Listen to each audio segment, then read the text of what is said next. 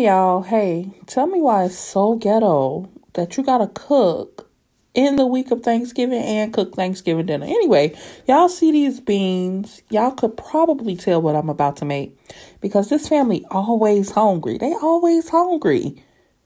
Some chili. This is my grandmama's pot. I'm just playing. I got it from the thrift store and I broke the handle. I've had it for a very long time. It's my trusty pot. It's my stew pot. It's my chili making pot. Anyway, I'm going to empty these cans of beans. I'm going to add some water with the can. You see these vegetarian with beans chili? Yes, Hormel does make it. I also added some seasoned tomatoes. Dropped the top. Picked it up. Picked it out. And I'm going to add these white beans, these northern beans to this. And I'm going to stir it up. I'm going to add a full cup of water. Yes, I have a measuring cup. Did I feel like digging it out? No, I do not. No, I did not. So I added a full cup of water here. Yes, just like this to thin it out because I like a soupy chili. I like a soup.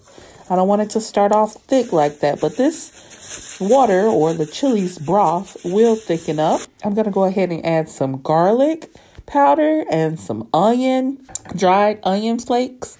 Now, I am trying to decide if I should use the big beef knot strips or the beef knot ground. I decided to go with a bit of both.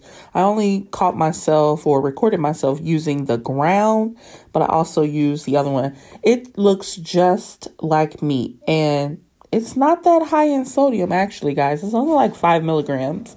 So when you're trying to thicken up your sauce or your broth with beans, all you have to do is crush them along the side of your pot like this here.